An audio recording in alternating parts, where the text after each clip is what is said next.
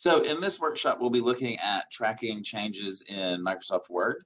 And I'm going to start with sort of the web-based version and then show you how it's also done in the desktop version. So to get there, I'm going to open up a new browser tab here. And I'm going to type in office.com. This computer already has me logged in, but you would typically just log in with your net ID at msstate.edu and then your net password. And this takes you to your Microsoft Office 365 homepage. And this is where I can find, these are documents that have been emailed to me, things that I've created, things I've saved in my OneDrive. Down the side here, you'll see that you can jump into your Word documents. And so this is, I can create a new blank document here at the top. I can find some templates. These, again, things that people have emailed or shared with me. And then if I go down to OneDrive here. So again, skipping over Excel and PowerPoint and Outlook, and then just going to OneDrive. This is also where you can go in and find all of your documents. If I scroll down, you'll see a big list of documents that I've created here, just document 1 through, I think I've gotten up to 21 so far. Through either of these methods, you can share your document with someone else. So with track changes, there are a couple of different elements to it.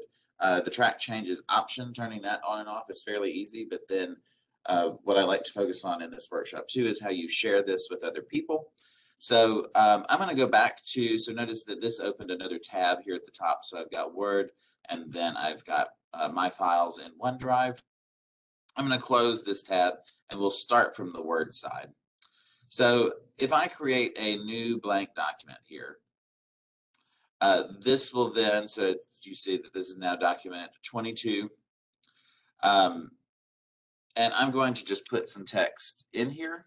So this is just how you can generate some random text. I'm doing RAND, open parentheses, and we'll do 25. Close parentheses so that we have lots to look at here.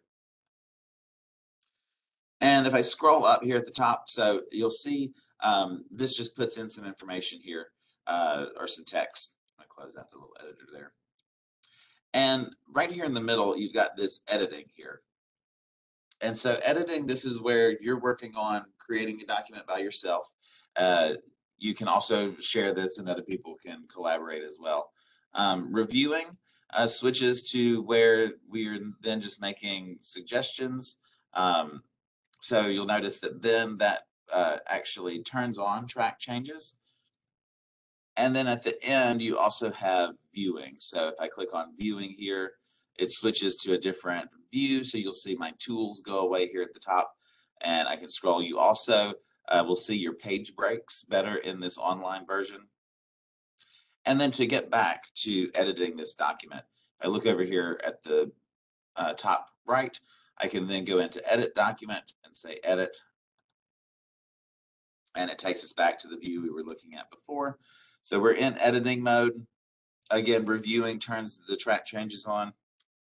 Or you can click on review, and this is where the other track changes option is. So 2 places here. So one, editing, and I can go into reviewing, and then that will add comments or turn on the commenting and the suggested changes. Or in track changes, I could turn this on for everyone. So if I know I'm going to share this, notice that reviewing changes as well. Or it could just be just mine. If I don't need to track other people's changes, you can switch that there. I usually leave it on everyone just because if that's the goal, to track the changes of everybody, then that seems to make sense to me. As you're tracking changes, so this again, just working kind of on your own here, and even if I maybe copy and paste another, so you'll see this is a suggestion to delete something. I'm going to copy and just enter down here and paste. This is a suggestion to add something, or if I delete a word, so if I want to change appears to show, you get something sort of like that. Comments, so again, if you wanted to comment on something, I could just come in here. So if I wanted to highlight this, I could right click and make a new comment.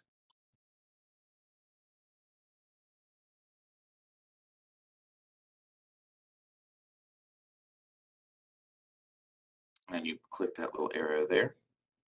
So that puts a comment. People can also reply to these comments, so you can sort of create a little conversation right here in the document. And then as you go along, if or as you get toward the end, so if you're making all of these suggestions here, you can then go in and you can accept changes. So if I like the idea of removing this paragraph, I can click this accept here at the top, and it will remove it. So it will delete that. And then I think this is recording that I put in an enter or return there. So you can go in and you can accept or you can reject. If I don't like this change, if I like the way it was, I can click reject and it will leave that alone and then remove that change there. And if you've got a large enough document, you can use these arrows here to go between different suggested changes. And again, this is the only one here. So if I made one on further down in the document, now, if I was up here, I could click next and that highlights this one. I click another one, then it jumps down to the bottom here. All right, so that's tracking changes just kind of within one document here. If I wanted to share this with other people, this is where I would use this little share button here at the top. So I would click share. And this again is going to be a lot easier than just emailing a file to people. You can email the file, but then that actually creates a copy on the other person's computer. This way we're working on the same document in the same place. So we don't have to worry about, well, does everybody have the most updated version of this document? And I'm going to click here on where it says people you specify can view. So this is the easiest way. So I could just type in different people here. So I could put in Stephanie. If I can type her name, I got close enough at least. I could select her. And then I could also add, we'll add Melissa to this. I'll just say that. And we'll see if they do that. So this is specified people can view. One thing before clicking that the send here is that right now you see this little pencil with the slash through it. This means that they can only view the file and they can't edit. But if I want them to go in and make changes like I'm asking them to here, I need to switch this to can edit. And then I think it changes this here at the top. Let me see. Yeah. So here it says specify people you specify can view. If I change this to edit, it will say edit. Now I can also change this setting right here. So I could click on this and change this instead of specific people, which is right here. I could change this to anyone with the link. And that's where I would then have a link that I could send out to people. And whoever I send that link to would be able to click that link and go in and edit this page. You can also, this is very helpful if you do want to just link to something but not have people edit. This is a good way to sort of host a document that you may want to send out to people and have them click on to download it. So these are your options here. So anyone with the link, and then of course you can allow editing or turn it off. You can limit this to just people at MSU with the link. So making sure that they are either employees or students here at Mississippi State. I will say I'm not quite certain with the people with existing access. I've never really had to use that. So I'm not quite certain what that's there for, but I'm sure that there's a purpose. So the main ones here, anyone with the link, and I really just bounce between those two, anyone with the link or specific people. And so if you click anyone with the link, I can just show you this. And this is a nice thing. You can set an expiration date. So if you want, to make sure it's just not out there forever, you can then turn that off here or set an expiration date. And I'll leave this on specific people so that we'll go back to here. And I think though, if I do anyone with the link and click apply, yeah, I can still use this to send the link to Stephanie and Melissa. So they would be able to open this file and make changes. And I'm going to go ahead and send that to them. and we'll see if they pop in here and make any changes. I didn't let them know ahead of time that I was going to do that, so maybe a surprise for them, and maybe a surprise for us. So while we're waiting to see if they show up in here, I do want to show you how you can do this in the desktop version. A couple of ways that you can do that. I could, of course, just go open Word on my computer and do it. But if we're in this here, I can click where it says reviewing and then open this in the desktop app. So there used to be a little link here that says switch to desktop version or something like that. Here's Melissa. I can see her making changes in here. And then I'm going to go ahead, while she's doing that, I'm going to click on reviewing there and go open with desktop app. It just lets me know that it's going to try to open Word. The all markup shows all of the markups here. The simple markup is going to assume that the changes are applied, but then it just puts little marks on the side and leaves the comments over here. And I think the comments stay for, no, they don't. So they go away for all. So all markup, showing everything, changing this to no markup, removes everything and applies all the changes, or kind of put that in quotes, applies all the changes. They're still there. So if I go back to all markup, I would see them. And then original is kind of the opposite, where it's going to assume that none of the changes were made. And so this is what we started with. The reviewing pane, this is what I was showing over here. So clicking on that just gives you it pulls out the revisions and lets you know what they were. Then you can get some more detailed information there. So then I, again, was just sort of mentioning, I usually leave it on all markup so I can see all of the changes here. And then turning tracking changes on and off. So here, if I were to make, and I'll just make another section bold here. So that's not tracking the changes, but if I turn tracking changes on and make something bold here, then that is going to track that change. So if you want it to follow, you just need to make sure that this is kind of darkened in here so it's turned on, and then it will track those changes. All right, questions there? Can you clarify? You said all markup shows every markup on the side, like the left side, and then the simple markup shows okay, and then no markup removes every mark, so removes all the potential suggestions. Is that correct? Correct. Yeah. So it's not really changing the document at all. It's just either showing or hiding the track changes feature. So yeah, in simple markup, it just gives you these little lines down the side to let you know that something changed in that section while tracking changes was turned on. All markup then shows you those changes. And then no markup just assumes that the changes are applied already and then hides all of the markup. That makes sense? Yes. Okay, great.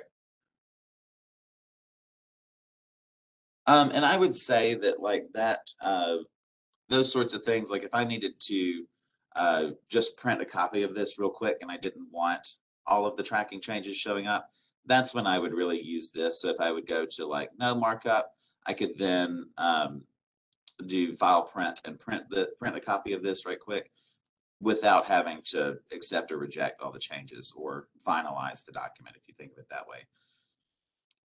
But you can, if I go to all markup, now I don't have a printer on this computer, so I don't know what we'll see here. Well, it'll go to PDF. So this would actually print, it would sort of shrink it down on the page, to get the comments and everything in here. But you can kind of see what that format would look like. And if I go back to track changes and switch this to simple markup, no, actually, let's go to no markup and file and print. And so that would print just like a regular document. All right, I'm going to close that file.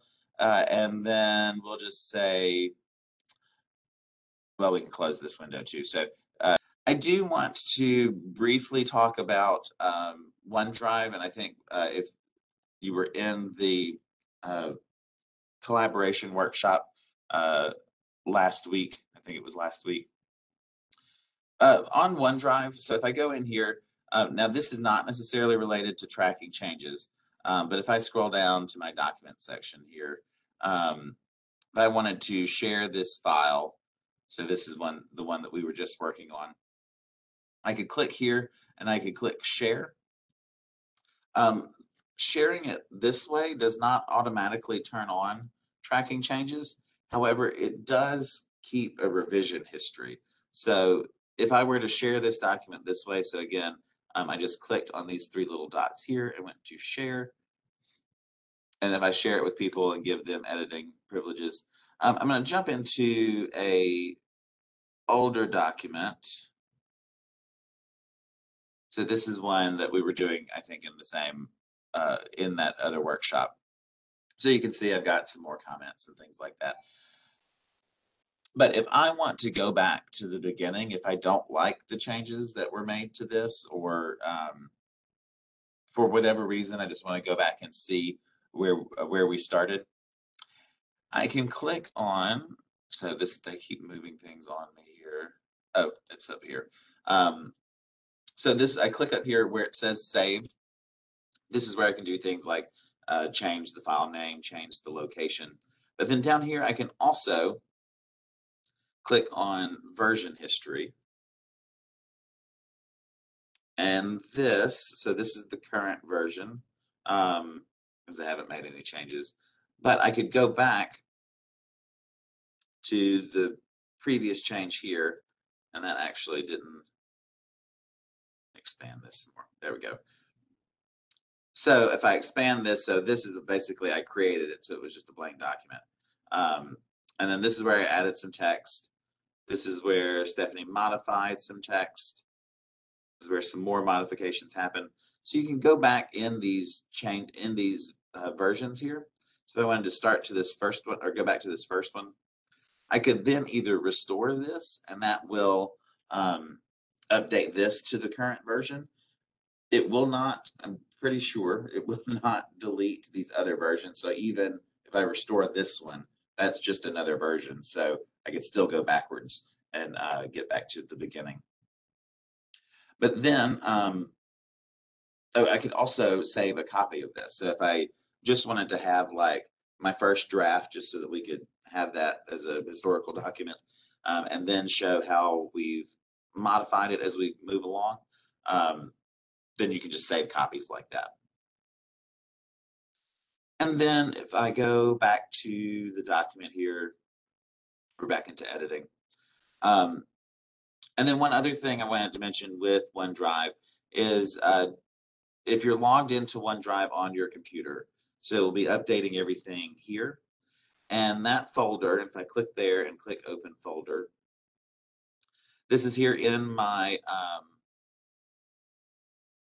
Windows Explorer here. So you'll just have a OneDrive sort of hanging out right here. And if I go down and open up document 22, since we were working on that, then this is doing the same thing. So I just wanted to show you, instead of going through the web version, if you open a file from your OneDrive on your computer, it will work that way. Also, if you just do file open from Word here, you can see I can find my other documents. So I wanted to go back to 21. I could click on this, and then again, we have all of our options here at the top. Thank you very much for attending. If you do have questions, I'm going to go back and copy and paste my contact information in the chat. It is on this page. So if you have any questions, please feel free to reach out and let us know. And again, I'll copy and paste this link as well.